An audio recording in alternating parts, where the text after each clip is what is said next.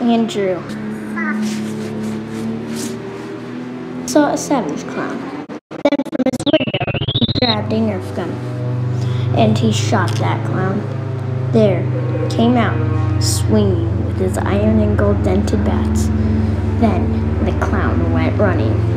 The next day, he saw the same clown, so he grabbed his Nerf gun and bats and shot him, and the clown went running again. So the next day, he saw the clown, but the clown came ready.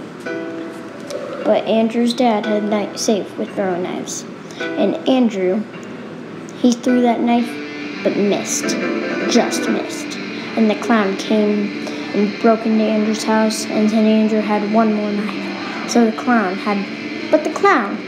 he did have dynamite, and lit it up, and the clown jumped out of that 3-story house window, and Andrew died. So did the clown from the fall.